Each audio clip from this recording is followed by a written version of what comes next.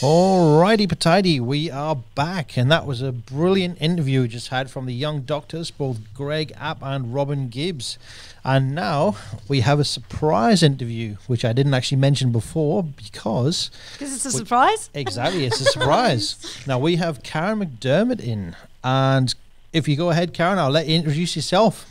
Hi, Karen. Hello. Thank you guys for having me in. Surprise! Surprise! Yeah, I'm from the local area. I live down in Waikiki. Yeah, it's not too far. That's good. Absolutely adore. Rockingham Beach is my favourite place to be. It's where I go and zen myself out. So, yeah, I moved here 13 years ago, started writing, fell into publishing, and have had a lot of success helping people get their stories out into the world. I absolutely love what I do. Well, we can start almost from the beginning. Where did you come from 13 years ago, and what made you come here? Well, I came from Northern Ireland 13 years ago, 35 weeks pregnant with my third child, so I waddled here. We knew no one and had two nights booked on the Great Eastern Highway, and that was it. But we absolutely are here and done exactly what we were supposed to do. Hubby's a bricklayer, so he got to work straight away. Oh yeah, that's good. Yeah, and I had room to write, so I started writing for my kids initially, to share with them stories about Australian animals and things like that they didn't really. I had two boys, so at the time, and they didn't understand Australian animals, so started writing stories about that. Did you actually write in Ireland as well? Did you? No, so Australia actually influenced you to write. Absolutely. Look what happens in the land down under, right? Exactly. As soon as my feet touched this soil, I just got really creative. How many books have you written and published? Yeah, of my own, about 40, in all different genres. My big catalyst was when I wrote my first novel in 2010. It was called The Visitor, and I wrote it in 30 days during NaNoWriMo, which is Novel Writing Month.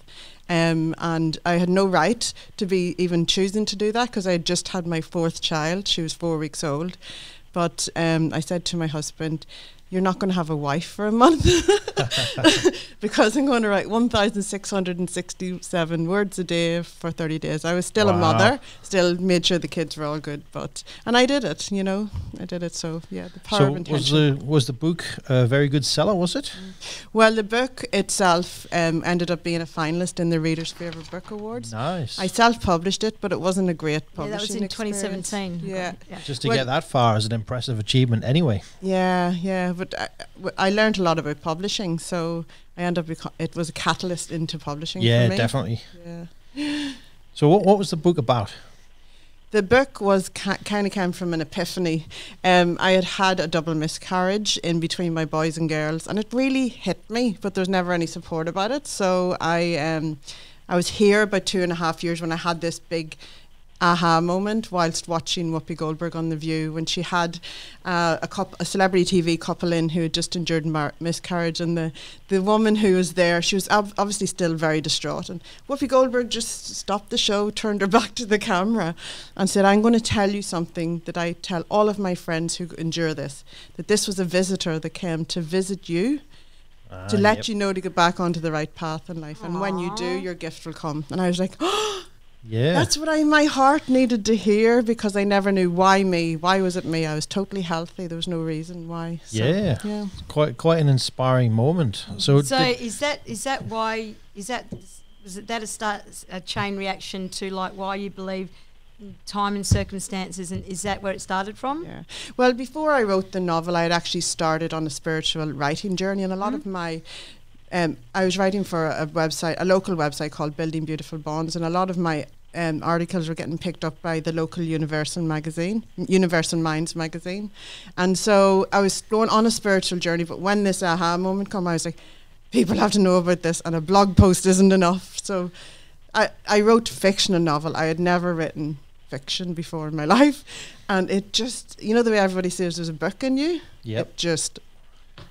I didn't even know what characters there were going to be 2 days before I started. So it was just spontaneous. You've got to do this. You've got to get the message out there, and yeah. It just goes to show when people overthink things, it can be a block. I didn't overthink. I just got to the job and I did it. So. And that's where your spiritual awake or wokeness or whatever Yeah. it comes from, isn't it? Yeah, absolutely. So you got like heaps of messages, and you're quite into, let's see, spiritual awareness and stuff Yeah. like that, and you give out a lot of positive vibes in your books, don't you? Absolutely. I'm all about this. I love living a nice high vibe life. Yep. We cannot have a positive and a negative thought at the same time. So I choose positive. It's all a choice.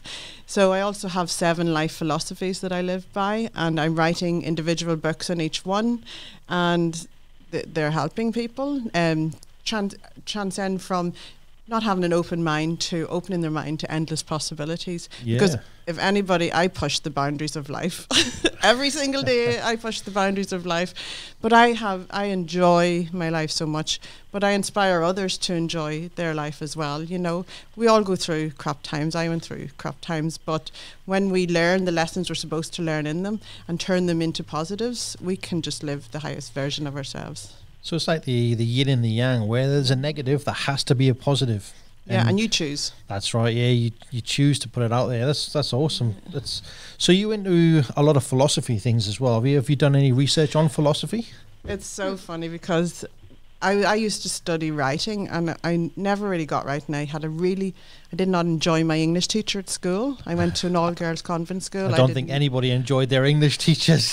he just turned me off English, and but it's funny because one of my friends said, if Mr. Jones knew now that you were writing and publishing books.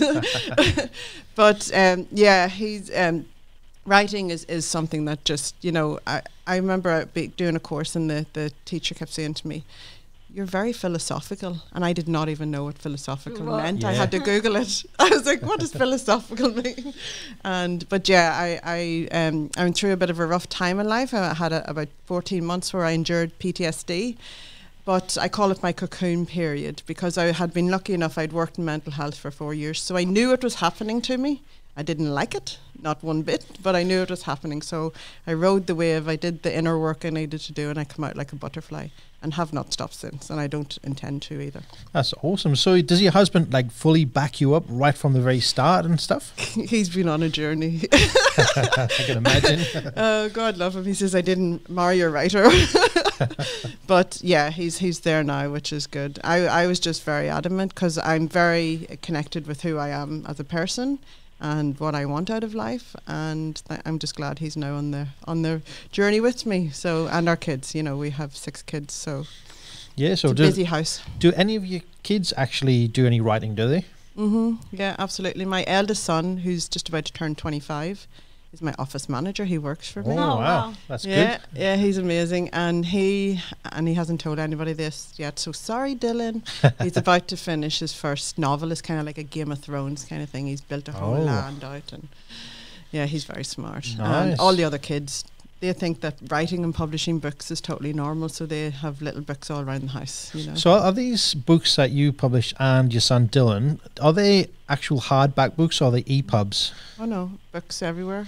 Oh, that's we have good. Distribution into stores and everything. That's good because there's a lot of digital media out now. So are they available on EPUB as well, are they? Oh yeah, absolutely. Oh, that's good. And with Serenity Press, which is my traditional press where we do children's books and fairy tale retellings, we actually brought in, we were innovative and have just brought in audio flip books where we get our authors to read, because they're not big fictional novels. Yeah. We're able to get our authors to read it and have the flip book experience with the audio going over it, so kids can get on their iPads and the author will read it to them. That's good. Yeah, my wife actually reads a lot of books, and she does that if she's traveling in the car or something like that. Or, well, not that you're supposed to, but if she's just having a chill out doing the dishes, she'll often put an audio book on there or the audio read. It's the best way to be, because everyone's into movies now or games and stuff like that, and not a lot of people are into books. Now, books are the way to be, because that opens up your imagination, which opens up the spiritual awareness, like you say, and advances your mind to be positive.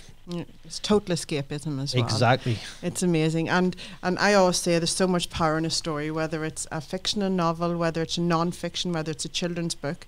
You know, it gives you escapism, it helps you heal, it educates you, or it gives you a beautiful moment to treasure with your child, or they're going to learn and get educated through it. So books are so important. I'm always a print book person. I love a print book, but I also love listening to audiobooks, especially when I'm learning something from. That's it. Like you say, it's the escapism, because all today's stresses in lives, especially with lockdowns and stuff, you really do need to escape the reality. It's another world, so why not go there? Hey, you know. Exactly. It is. It's fun. It's fun. It's nice going there. I've been writing for like over 20 years. Just writing, though. Have you published? None, not yet. But I want to do that soon. Say yet. You will be. Yeah, we'll have a talk. Yeah. Yeah. Yes. Absolutely. No worries. Absolutely. All right. So tell me about let's say your second book, because the first one was an experience to learn. Now the second one, you obviously would have went in there and said, right, I've done it once before. I learned this. I learned that. How did you go with your second one? Well, the second one I had my own press, but it was funny because I went to write the second novel in the series, and it was supposed to be The Memory Taker. And in the first, I always talk about a spiritual reason around why things happen, and The Memory Taker was around dementia and Alzheimer's and things like that. And the messenger comes and visits 5 people and goes on a journey with each one of them, and then has their own journey. That's always the format in each of the books. And I don't even know where that format came from. I just went with it. But for the Memory Taker, it just wouldn't come. I was like, writer's block? I don't believe in writer's block. What is this? Yep. It wouldn't go.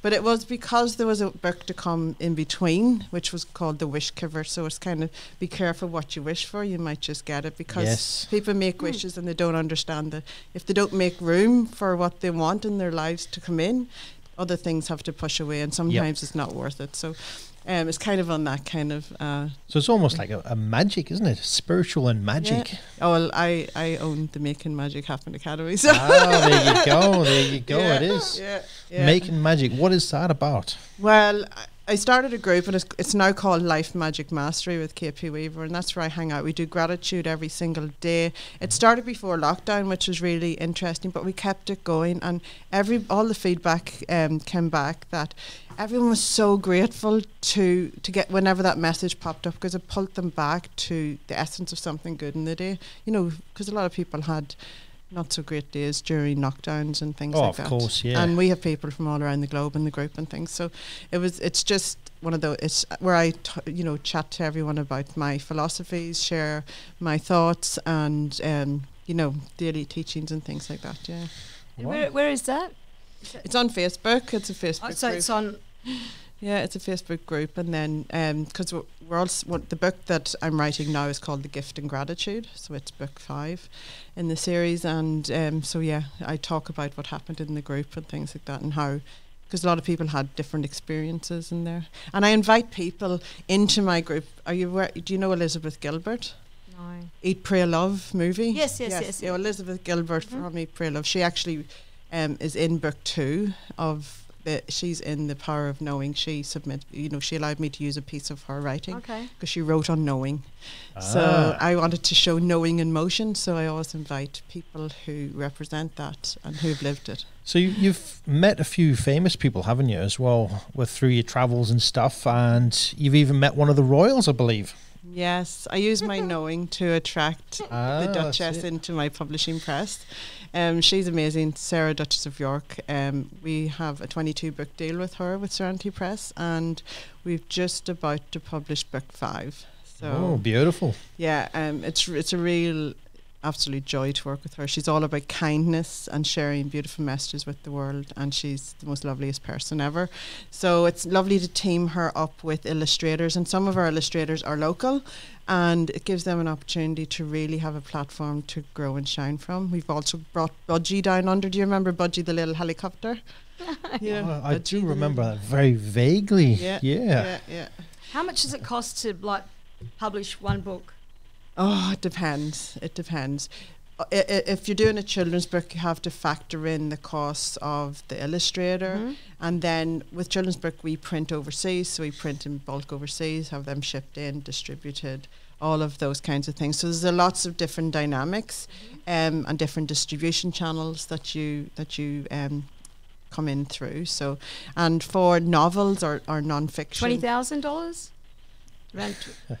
Well, for a children's book, we always start at 15, and Yep. then because you want to take in PR, you want to get some visibility, because there's no point in having a book and nobody knowing about it, you know. So there's loads of different types of aspects to it, but we like to go global as well. So we like to have a bit of a global vibe as well. So yeah, growth is always our thing.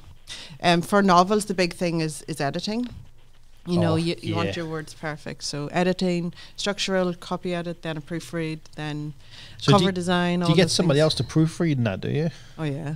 I don't mean that in a sort of naive way. I mean, yes, I can gather you would, but is it a complete outside source, is it? Oh, well, we have a team that works all the time with us. Yeah. But then we also have, we outsource to different people. Right. So we have like rights managers, PR, editors, and we outsource. But a lot of our team are local. Advertisement as well, of course. Yeah, that's the PR, and the that's marketing. Right, yeah. That's cool. It's can never be a headache. dull moment. Yeah. Well, how does the rest of your family take it? Like your parents or something like that, or your immediate family? Have you got brothers and sisters? I'm the eldest of 6. Wow, so that's 3 girls, 3 boys. Well, look at that. You got 6 kids as well. And I've got 6 is my number. That's it. I ain't having any more. But my mother has been an avid reader all of my life, and I never remember us reading. It's very funny. I remember books coming in through, and these subscriptions coming in. She has this amazing collection of red leatherback Barbara Cartland books, and I'm like, they are mine. Please leave them to me. So I was home a few years ago, and I was checking in with Mum, and then I looked over, and there was Mum sitting reading one of my books. It was the most profound experience. Oh, I can bet. Because obviously she doesn't live here. We had to go to Ireland and stuff. But when I go to Ireland, it's funny because we hire a castle in Ireland that's close to my mum's house, and I bring a load of authors over. And they're all amazing. We have the most amazing experience. And the Earl still lives at the castle, and he shows everybody an amazing time. That's cool, yeah. It is amazing. Like it changes people's lives. Yeah. I think Ireland definitely itself changes people's lives. It's so country out there, So much crack. CRAIC. It's an Irish term for fun. Yes. I was going to say, I was just about to explain that. Crackers. That's good. Exactly. Crackers. Yes. Oh, fun. It is. It's so much fun over there. Everybody prioritizes joy. Well, you sound busy and you sound satisfied. Mm-hmm, absolutely. That's Wouldn't have good. it any other way. So are you writing another book at the minute? I'm always writing. Always. When I write, I get up at 5 a.m. So I'm a 5 a.m. riser. And I like to write at 5 a.m. because it's when I'm most connected to a dreamlike state and the words flow. Yep. That's Because right. as you get into the day, the logical mind starts to impede on it. So that's your witching hour, as they that's say. my bewitching hour. So that's what people get to read, is that part of me. So it's just as you're waking up from a dream or something, you go, I must write that down. Yeah, well, sometimes, and a lot of my authors, this happens to them, they get wakened up at like 2, 3 a.m. in the morning, and you're going, really? No. Please let me sleep. Yeah, but if you get an inspired thought, you have to get up. That's what Isn't I do. it? Yeah, I've got all that. I've got all that written down with diagrams and little so it's all sort of like there. It's just ready now to put into chapters. You're ready to go to the next stage. Yeah. Definitely. 20 years? Goodness me. Yeah. Do you know Think and Grow Rich? It took him 25 years to write that book, Napoleon Hill, and because he interviewed so many people. And then, sure, look, there's how many billions of copies sold across the world. That's it, yeah. It can come down to it only takes one copy to be that particular one that sets you off in motion. Mm-hmm. The one that... Well, it's about my life. It's really. It's not. It isn't. Yeah, it's about my life. What I want to do. Yeah. Oh, I'm intrigued. I want to read it. There you go. It's about me. Well, most stories are based. People write what's familiar to them. So usually there's a lot of truth. Yeah, even that's fictional novels. That's Writing everything down. That's like, good. what's That's she good. writing? Yeah. Notes here. Getting advice from a professional author. That's good. That's good. So what's your newest book about anyway? Are we allowed to ask? Yes, absolutely. Well, I have a few on the go. We have a children's book series called Minky Monkey Meets. So Minky Monkey is a cheeky monkey who... He's actually got his own little Instagram account. So a children's book? Yeah, he's the alphabet job buddy, so he goes and meets all of these job buddies and learns their job. And so he's actually we've got a plush toy made of him, and so when I meet one of my authors or whatever, I even got a picture of him with Elizabeth Gilbert when she was in Perth. So I send him out to get pictures with famous people because it creates awareness around it, but it gets the conversation going. So my illustrator's up to, I think she just done Ivan the Ice Cream Man. There we go. Oh, nice. But yeah, my next book is, I've just finished The Law of Love, and it's all about attraction and how that loving energy is the most powerful energy of all. You do things through that channel. It's like a super fuel for life. So, well, that's cool. That. You feel that, don't you? Yeah. And I sing of it, and I wake up of it. Yeah. And that's it. We all need to speak about it and let people know how powerful it is. And it's a choice again. Has anybody ever offered to put a book into a movie yet? In one of my authors? Yeah. Well, we have explored and have had a few, but it is, we hope to. We'll set the intention and make that happen. I'm all about setting powerful intentions. And when the time is right. So when the time is right, it's sort of in motion. The theory is in the air. Yeah. There's no reason why not, especially when publisher and author get together, and then maybe producer, anything's possible. Oh, that sounds excellent. Alrighty, so have you got any more questions, Fatima? No, unless there's something that you want to share. No, I just come in to chat to everyone, to say hi, and if anybody ever has any questions about publishing or writing or anything in the local area, come and find me. I'm happy to get a coffee and have a chat. Nice, I'll take you up on that. Yes, Karen. that'd be no problem whatsoever, honestly. Thank you. It was good chatting with you. Nice meeting you. Talk soon. Yes. And I think we'll sort of end on that bit, and we'll have the song by Silverchair called Tomorrow. All right, enjoy.